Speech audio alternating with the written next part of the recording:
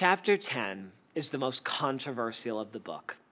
It's about suffering, death, and all those unpleasant things we'd rather not talk about, but the Creed does.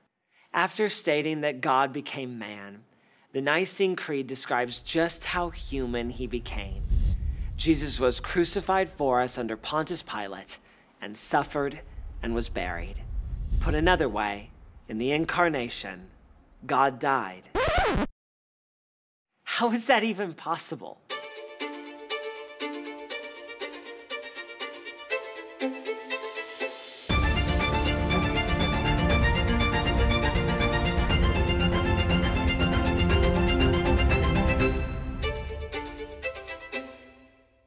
In the Incarnation, God died.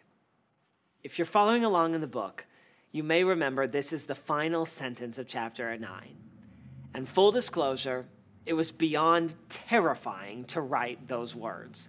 I lied awake night after night, second-guessing that sentence because it's so easy to misunderstand.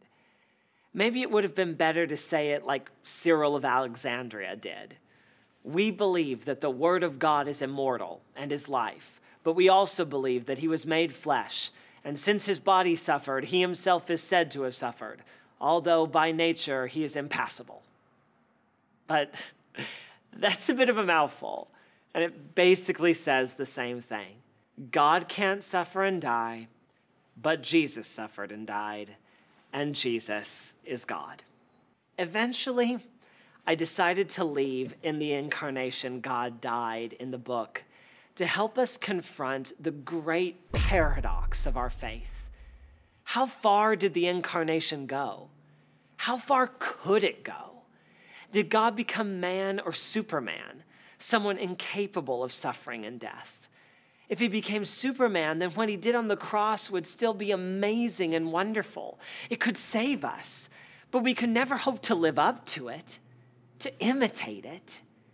And yet, that is exactly what Christians just like you and me have done by God's grace for the better part of 2,000 years. Which brings us to the opening line of chapter 10. Permit me to be an imitator of the passion of my God. Ignatius of Antioch wrote these words sometime before the year 110. He was a second-generation Christian, a disciple of one of Jesus' disciples, and an early martyr for the faith. Ignatius wanted one thing, to be like Christ in every way he could, in his life, but also in his death. I'll be honest, I didn't like Ignatius the first time I read him. I thought he was insane, like he had a martyr complex or a lion fetish or something. But then I read the New Testament with fresh eyes.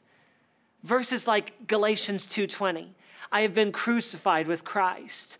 Or Luke 14:27, whoever does not bear his own cross and come after me cannot be my disciple. Or Philippians 3:10, that I may know him and the power of his resurrection and may share in his sufferings, becoming like him in his death. And I realized that maybe Ignatius was onto something. Maybe, just maybe, there was part of following Christ that I had overlooked. See, you may never need the grace to die for Christ like Ignatius did, but you will need the grace to live for him.